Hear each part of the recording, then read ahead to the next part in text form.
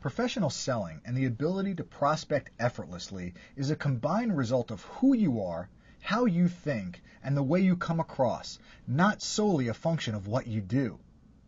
Imagine for a moment that each person looks at life, and more specifically, cold calling, through a certain set of lenses or a set of beliefs that define our perspective about life, our career, and the events that we experience. Imagine looking at a piece of art or even going to a movie. Two people exposed to the same stimuli will have two totally different experiences and different points of view.